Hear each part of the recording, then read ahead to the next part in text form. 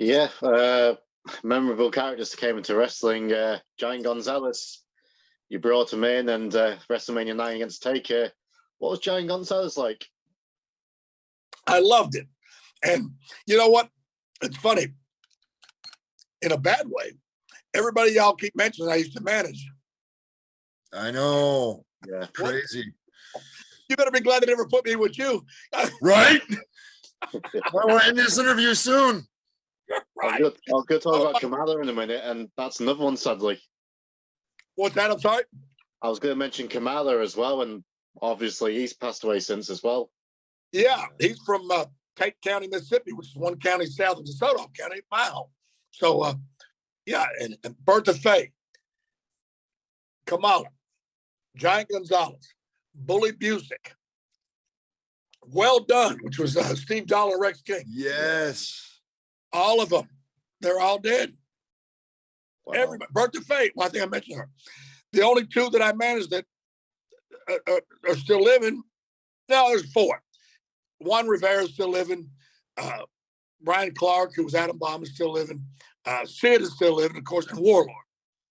I killed the rest of them, evidently. Damn, Bruno. You're like the Grim Reaper over there. Oh, my God. When you think about it, oh, my God. I'm glad I'm still living. Right. So, yeah, Giant Gonzales, how was he outside the ring? Was he a quiet guy? Was he, what was his personality like? You know what? He was just like us. He was a cool guy. Like, if you didn't know he was 8 foot tall, if you were just sitting on a Zoom with him and couldn't see that he, 8 foot tall, you just think he was another guy like us. He's a cool guy. I mean, I have zero bad to say about him, other than work. But I mean, that's, you'd know I was a liar if I said he was a great worker, because he wasn't.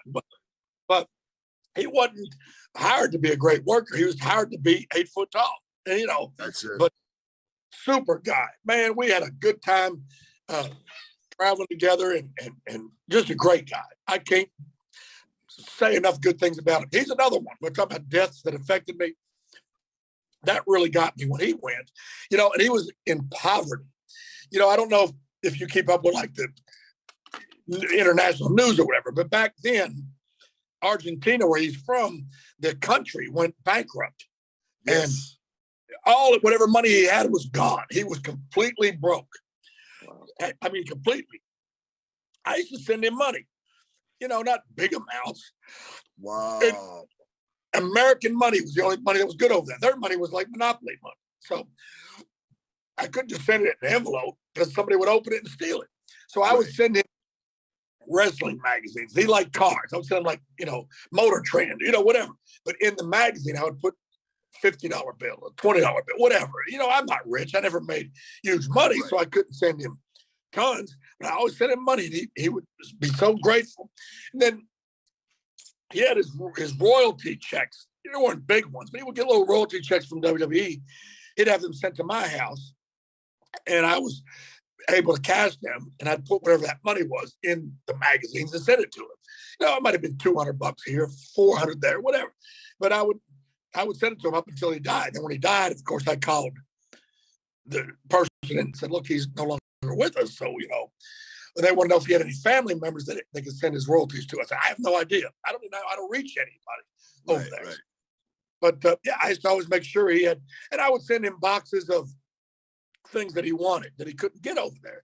Like he always he was diabetic.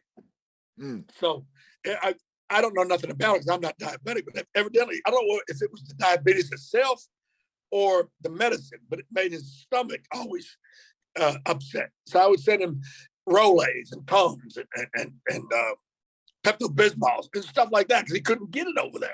I always looked after him. He was a good guy, really good. And I miss him greatly. We always had a good time together, very good time. Yeah.